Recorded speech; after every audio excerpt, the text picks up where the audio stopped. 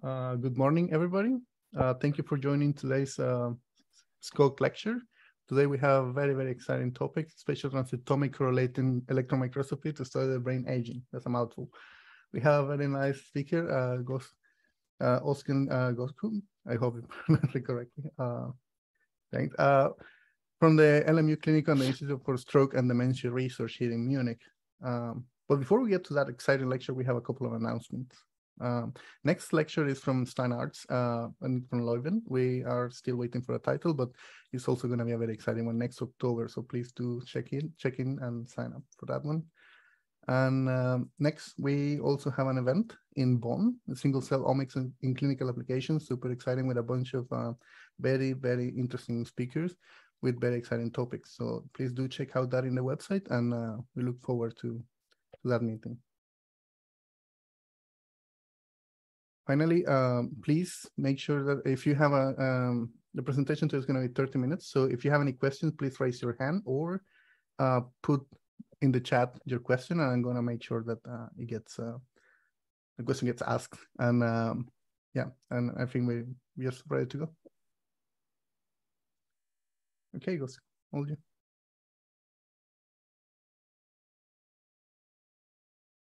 All right, is it working? Yes, it is. Awesome. So thank you very much. I'm Ozgun Gokce. I finished my postdoc in Stanford and moved to Germany in 2016. And my group started in 2017. So this is summary of what my students, my group, and is a team, what we have done. And I wanted to combine it in a way, the philosophy of the talk, I generally try to, because we develop and rely on technology, single cell and transcriptomic technology, but this is in a hypothesis-driven way we approach that. And I wanted to first start with actually the people who done the work. I have a wonderful team, and the pictures in here, the key people contribute to the work that I will be presenting. And we have a bunch of PhD technician and postdoctoral positions. Please contact us and drop us in job archive. All of this work in a close collaboration with a partnership with Michael Simons. Our labs work in a really collaborative manner. My students and their students build up a team, and it's been transformative how two different labs combined together and became something much bigger. Martina Scheffer, she is an amazing electron microscopist, and the last part, her contribution is dramatic. Rudolf Martini's Würzburg and Martin Guerra are mass spectrometry multi-imaging collaborations, and I like to thank our funders. So what we study? We study aging. Why? Instead of working on a disease, I thought working on a risk factor that cut through all the diseases makes sense. And specifically for dementias, that's my focus is, aging has a quite different slope. If you see here, all the diseases from cardiac arrest, stroke, diabetes, they go linearly higher as we age. Aging goes quite flat. At around 65, it changes the slope. And what happens there, I started to thought if we can flatten the curve here, the difference would be huge, and we would actually improve we will improve our quality of life dramatically if we can understand what is happening around that point. And what could be, and there is this really cool study from Beth Hallam in Nature, and they look hundreds of thousands of MRI to longitudinal. What they saw is the ventricular, there is this liquid hole in the brain, the volume after 65 dramatically increase. And that correlates with the white matter. This is in here, ironically dark. White matter volume decrease. And white matter is actually White matter is where the neurons mostly, which is contradictory because we look to the gray matter where we see the soma, but volumetrically thinking, a neuron is 95% to 98% volume is in axon, and these axons are packed in the white matter. So we thought why this is white matter is decreasing, and we couldn't find a molecular explanation. So we thought, who would know better than the cells that surveying the brain, microglia. These cells are micro, but the name only comes from because their soma is tiny. Actually, they do a lot of work in the brain, and any kind of pathology or stress, they respond. They are the first responders. So if we can understand their responses, we could maybe understand what is going on. So for that, what my group, we established with Mika Simons is we dissected the mice white matter versus gray matter cortical regions and established a single cell transcriptomic either by SmartSeq or 10x platforms. And then we can actually compare what's differently happening in the white matter. It's a early spatial transcriptomics, if you want. And that protocol, and we have optimized that protocol and the publications down in here.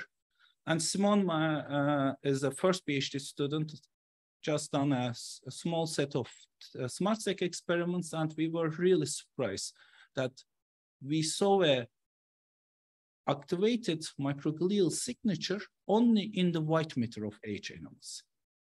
And when we looked at the gene expression signature, when Simon checked that, what he saw is a homeostatic microglia, which genes of the homeostatic microglia was lost in this one, and it was upregulating phagocytosis and antigen representation genes in the set one. That's really cool, but it is not so much cells. Still, we sequence them quite deep, so we know really nicely characterize, but we wanted to see if the numbers would change anything. So we repeat the experiment, but this time using 10x, and we 24 months old mice, we isolate the white matter and capture the microglia. And as you see here, we see the same 4 clusters, nearly identical gene expression signature, identify the VAM. And again, we see the VAM only in white matter. And that was quite nice validation. We wanted to further go on and look to the previous studies, also used the aging, which is Hammond et al. And Piriguero, Beth Stevens and Bart Struper's lab, they had aging. They study disease conditions, so compared to the Alzheimer's disease or MS lesions, this is a milder activation, but they also have the identical gene expression signature.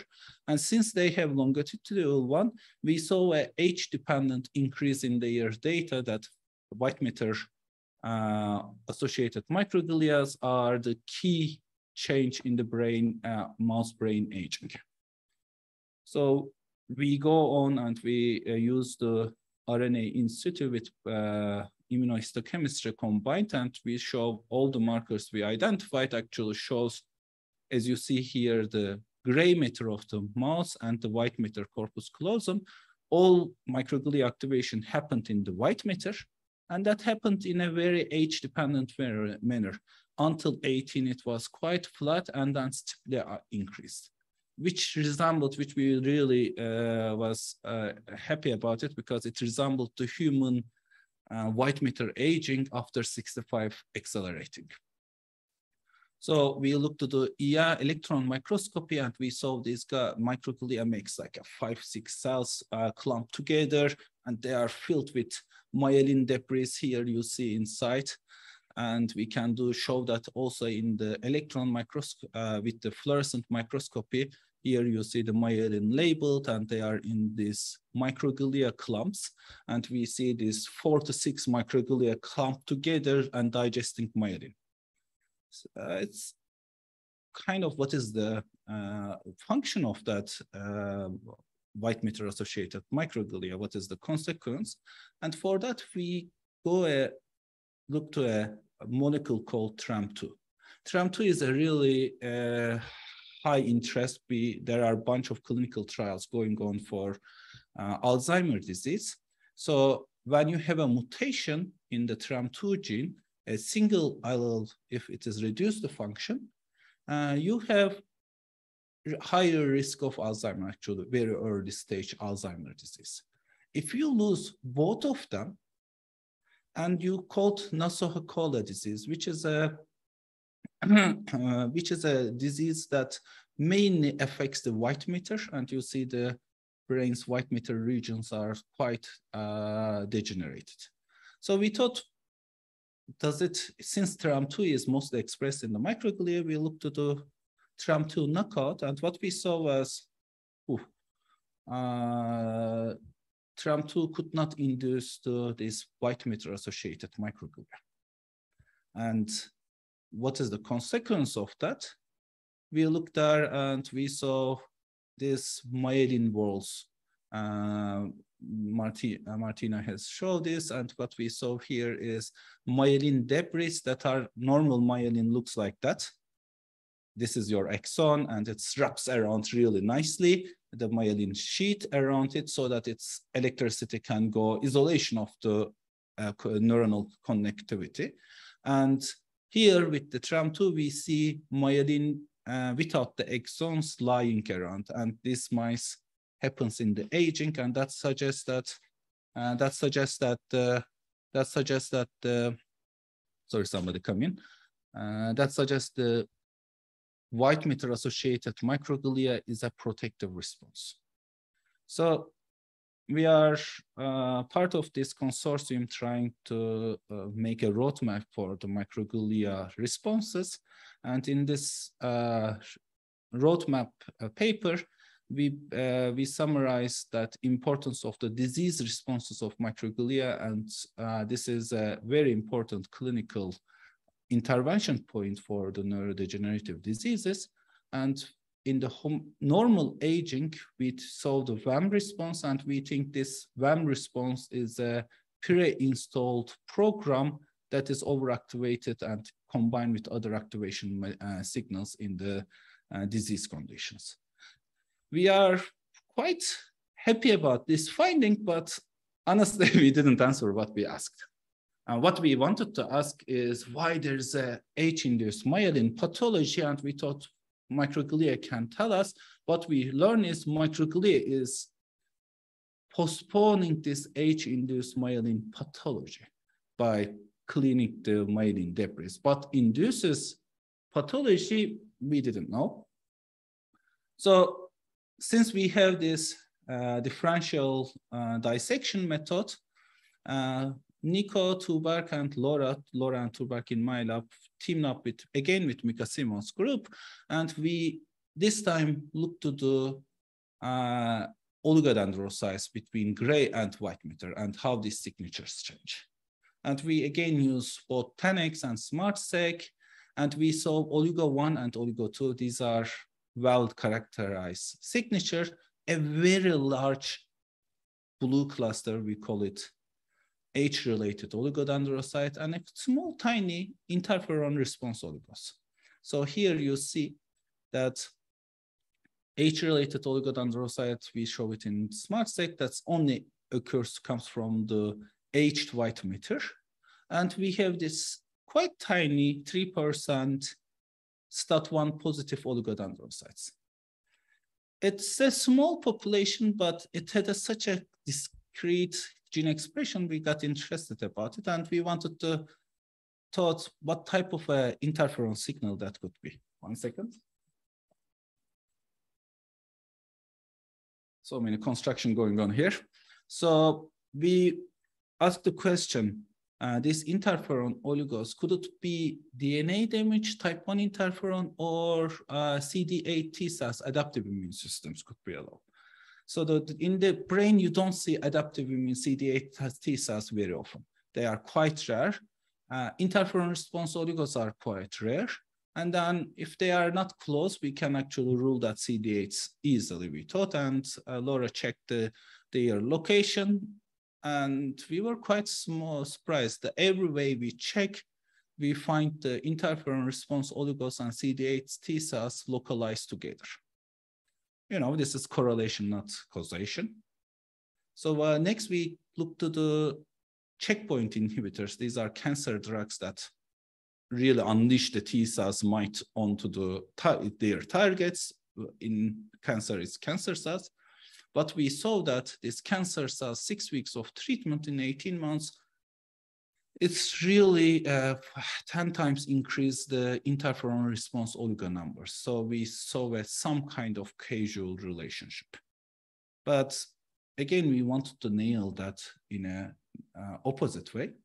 And what we done this time is we use the RAC knockout. RAC1 is a key molecule for leukocyte development. And if you knock it out, this mouse has immune deficiency because they don't have functional B and T cells. And we got a really nice single cell data set, nearly 45,000 cells, and all the major cell types were there. And when we looked at the T cells cluster from there, we saw that RAC knockout has very few T cells, and they are probably non-functional. They were immature. And next, we look to the oligodendrocytes. And as you see, they blend quite good. The data sets are matching nicely. And when we use the SC coder from Fabian's lab, we saw that wild type white matter, H white matter, has significantly high interferon response oligos than any other in the RAC knockout white matter. So suggesting another way, it was showing that this response is interferon response is CD8 dependent. So oligos are not the only cells that does the interferon response responses. So we next focus to microglia. Now we have much more cells, so we can actually capture this small interferon response.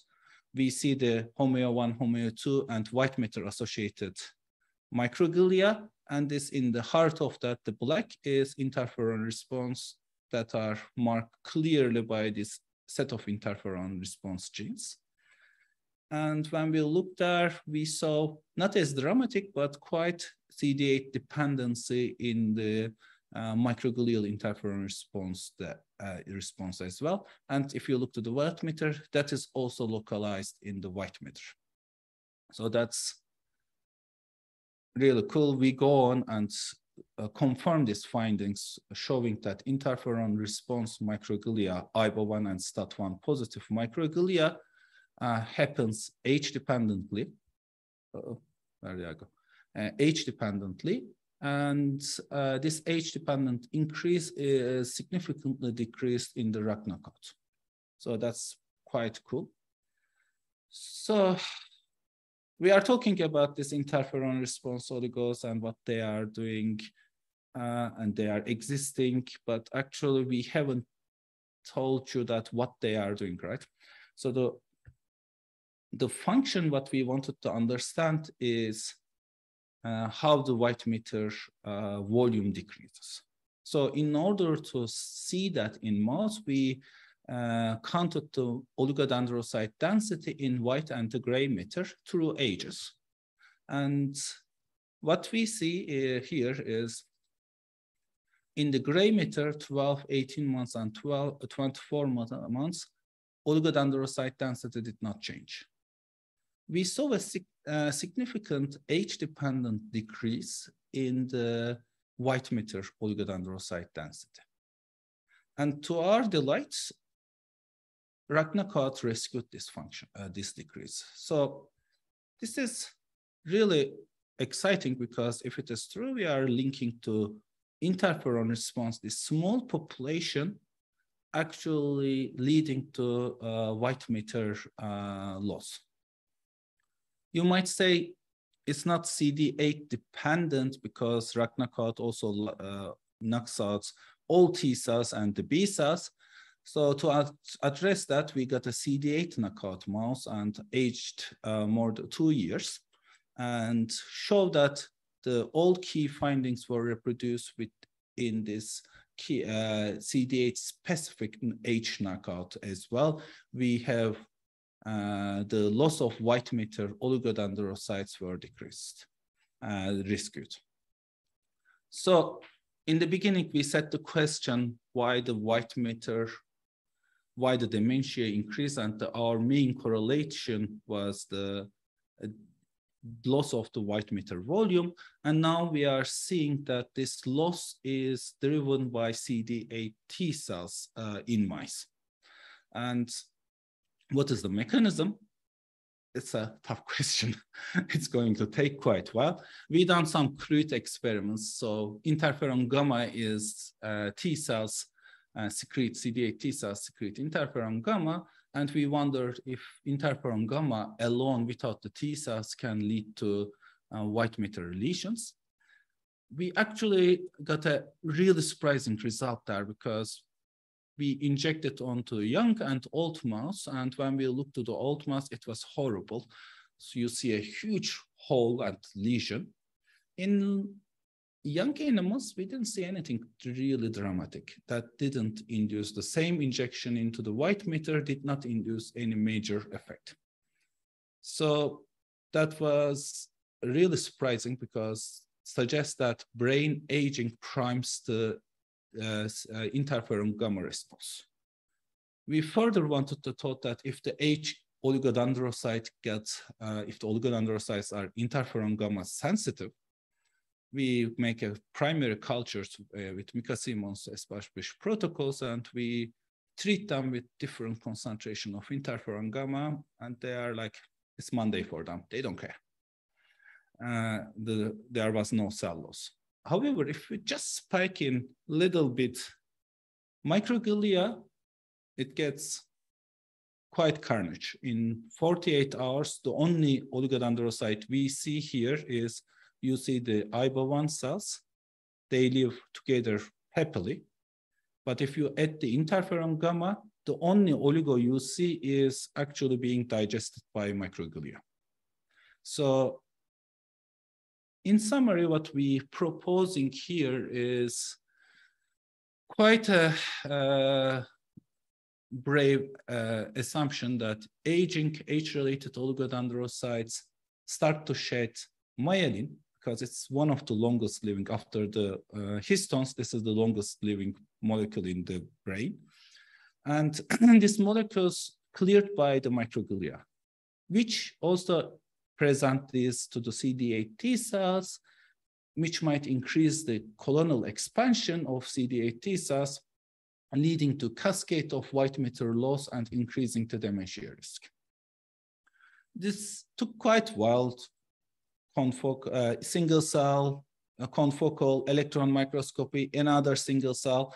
And the progress is really slow to really target the diseases. And how we can make this progress faster?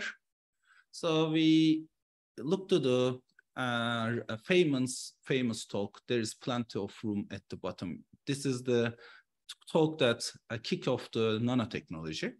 And he, in the talk, middle of the talk, he talks about biology, and he gives the biologist advice. If you want to make more rapid progress, just make the electron microscope 100 times better. So Peter took this advice, and he was asking what would make the electron microscope 100 times better. So when we look to the electron microscopy images, we don't really understand anything because we see beautiful structures, but which cell, what is that structure? It's a vast amount of knowledge without any labels. We thought we could, if we can bring the labels onto the structures, that images could tell us a lot. So, and the recent development of the MERFISH, we thought if we can combine these two technologies, that would be really cool. So Peter and Catherine in the lab established a MERFISH, and with the MERFISH, it's a well-established spatial transcriptomic single molecule method.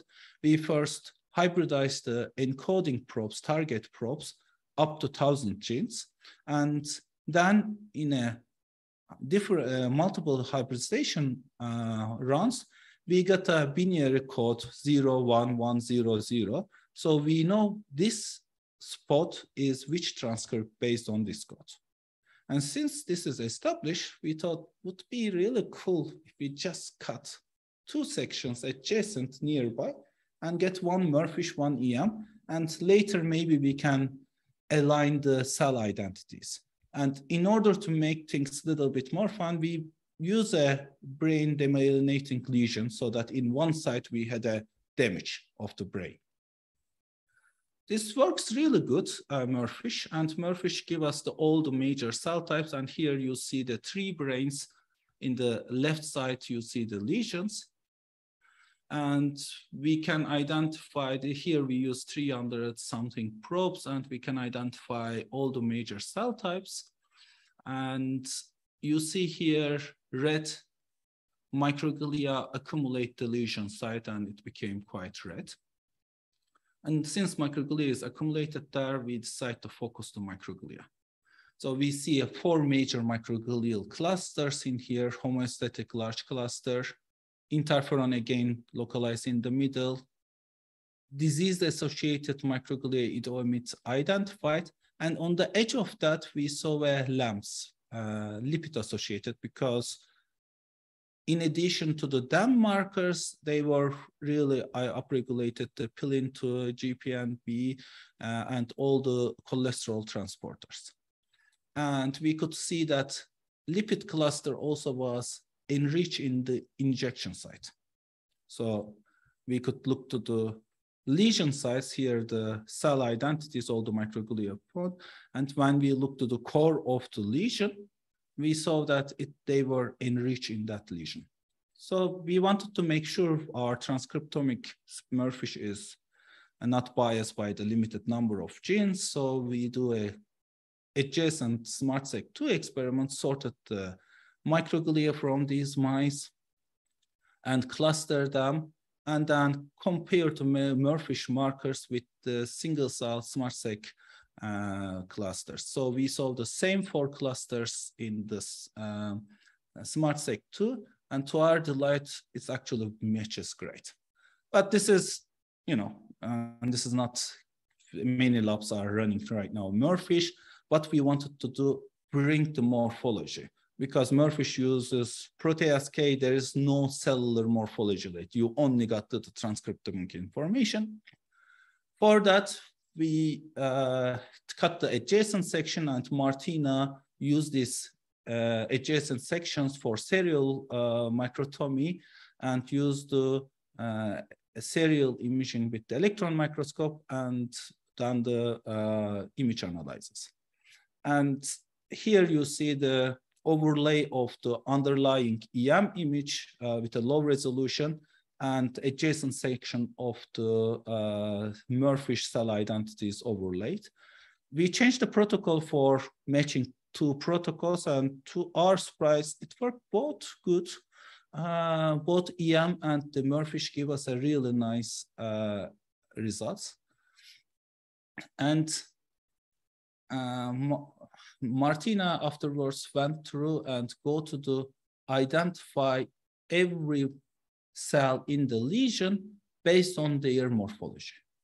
So I wanted to highlight here foamy microglia. Here you see these white dots. These are the lipid droplets, and they are well characterized foamy. And we couldn't identify one immune cell type. Maybe we thought it was a migrating immune cell type with a unique nuclear morphology, and we call them unknown. But since we have the adjacent section, look, we could just merge this transcriptomic and morphological identities and link those. So the first one was foamy microglia versus the lipid-associated microglia. And as you can see, they are localized in the same locations. And now we know these cholesterol-related genes are very logically enriched in the cells that are filled with the lipid droplets. So that was quite pleasant. And then we have this unknown immune cell. And since we have a lot of markers for adaptive immune cells, we saw in the MERFISH, there are no dendritic cells or some weird cell coming in, but they localize in the same regions of the interferon-response microglia. Since interferon-response microglia is a small population, they were not well characterized in the EM morphologies. So we thought these could be the unknown cells. And to our surprise, and actually with the same time that was coming with our T cell story, we saw the T cells just in the center of this interferon response microglia, suggesting T cell activates, and the effector cells of the T cell signaling is this interferon response microglia. We could do that computationally. Yeah. We have 5 more minutes. I'm actually done nearly. So we done the cell neighborhood analysis, and we show that computationally, and we hope that electron microscopy, we could actually spatial transcriptomic jump between those, and we can train some algorithms to predict the structure from cell identity. Just wanted to touch briefly, we have a fantastic collaboration with Martin Guerra. So they do spatial lipidomics with MALDI imaging, and we can actually combine lipidomic signatures of the cells to their transcriptomic imaging. So what I wanted to say is the last point, there is plenty of room in the spatial biology that we can actually jump between transcriptomic to ultrastructure to the metabolics, lipidomics, and that opens up vast amount of opportunities for us. So that's my main message actually in here. Using the technologies, we can accelerate this biological translation to the clinic. And I think spatial transcriptomics combined with single cell opens up huge opportunities for us. So thank you. And hopefully I didn't talk too much. No, that's perfect timing. Thank you for this fantastic talk. Very exciting.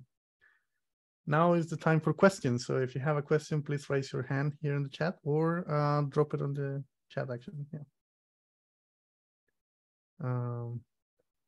Let's see. Maybe I can start with one and then you can. Sure. Okay. So this was very exciting. And I was wondering, I'm not in the neurobiology field, but I was wondering if you have explored this method, using this method, the interaction between these T cells and vasculature cells like pericytes. As far as I understand, they have a role in dimension as well. So the pericytes are quite plastic cells actually, and the mural cells, and their identities from smooth muscle, I mean a vascular institute. But one challenge we had is they've been very challenging to isolate for single cell. And here I was also one of the challenges we have in the spatial is the segmentation. Yeah. Johanna Kluckhammer in Munich, she's doing exceptional work there. We still need the single cell data to make sure spatial transcriptomic segmentation is not due to the cross readings, because in a 15 micrometer, we have many cells overlaying in that segmented area. And pericytes and endothelial cells are one of the challenging cells to get to the single cell for us.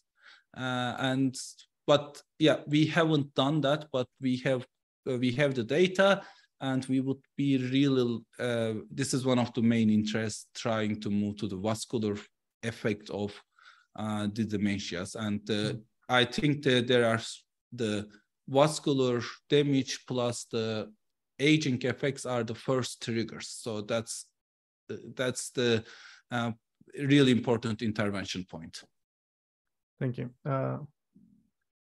Well, people still no question, but I have, if you don't mind, another follow-up question. I mean, this is brain, and this is very cool, but what do you think, how is it going to be to translate this to our tissues? So the actual brain is the tricky tissue, right? Because we have so many cell types and they are overlaying to each other. And the spatial transcriptomics wise, segmentation is the hardest in the brain.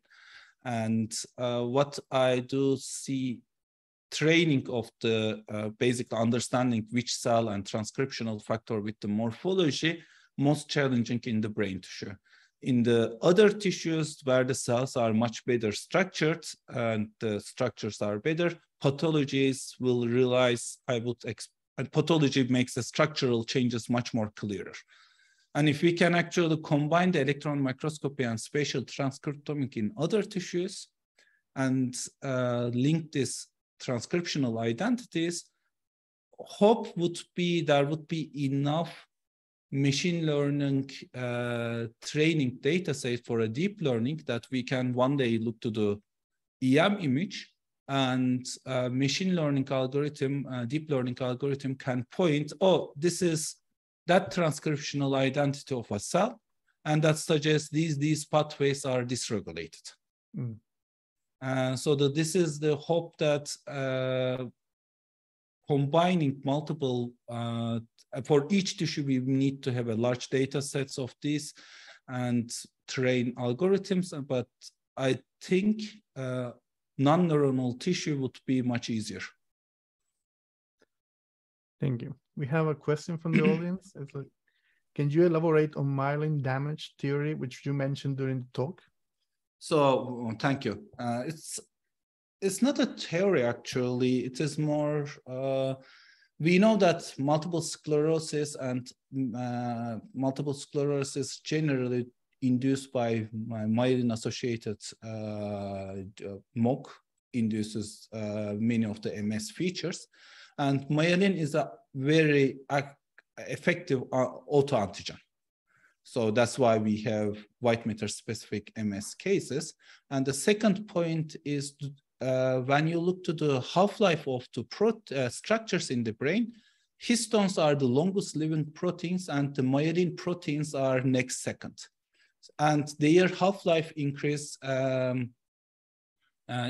during aging, that when we are age, myelin accumulates a lot of post-transcriptional damage, oxidation, ubiquitination, a lot of post-modifications. And we think that these damage and not being able to you saw this, we need electron microscopy to study myelin because they are really tight. To this aging myelin is not stable and we're losing this myelin. Myelin goes down and microglia needs to clear it. And the two genes we see is the lysosomal phagocytotic genes and antigen representation. So I think once while they are clearing it as a phagocytotic macrophage, they also call for help for adaptive immune system. And I think in the short term it helps, but after a few years of this constant clearing, they call T cells to help, and that's not helping. So we need to decouple the clearing of the myelin from the adaptive immune system activation. At least in mouse, we can do that. And in human, that's in the patients, if that would be the same case, that we need to see. And that's the exciting part. Right now, I'm really excited that translation. Thank you. We have two more questions. How does MERFISH produce, how does a MERFISH study works affect tissue quality for electron microscopy? Oh yeah, that's, we are so lucky because Martina Scheffer, she's amazing. And we made some modifications on the EM protocol, but she knew where we could modify. We were really scared for MERFISH won't come because MERFISH, when we used MERFISH, it was only used on the fresh frozen, and our sections are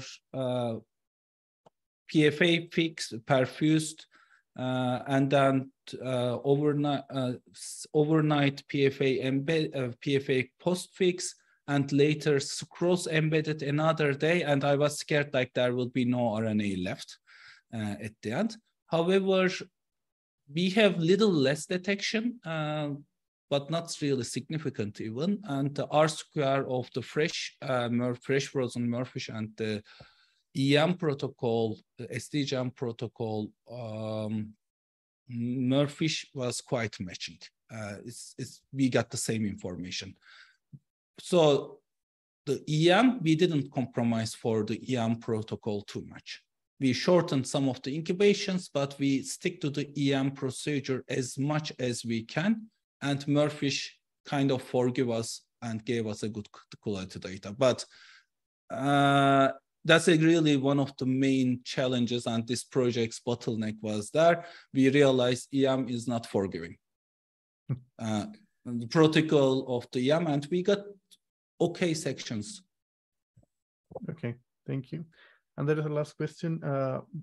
What is the function of TREM2 microglia in aging in relation to CA positive interferon gamma cells? That's actually, I'm trying to hire people to address this question. So the TREM2 generally a macrophage activation, and in the brain, it's mostly taught to the microglial function related. And macrophages and adaptive T cells communicate closely. And I think, T and TREM, without TREM, macrophage activation doesn't happen.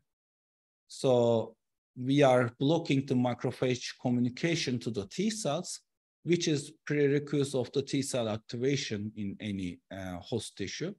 So TREM is required at least on the textbook of the macrophage, but how that would be affecting in the peripheral and the priming of the T cells, it opens up the gut-brain axis, it opens all these different, and we see the similar cases with the COVID. Long COVID also associated with T cells migrating to the white matter and increasing the white matter hypertensives. So we think interferon gamma and also the practically all these infections related to T cell activation and going to the brain, and seems to be white matter is the first target. Why white matter is the first target? That's an open question as well, but it's not so surprising given the multiple sclerosis and other diseases. Adaptive immune system has some kind of tendency to go there. Yeah. Okay. Thank you very much. If you have more questions for Ozgun, please send him a message. And if you're interested in joining his lab, he also shared that information as well. So thank you, Ozgun, for this fantastic talk. That's very nice. And that was my pleasure. Thank you. Yeah, and thank you everyone for joining as well. Have a nice day and enjoy the weekend. Bye-bye.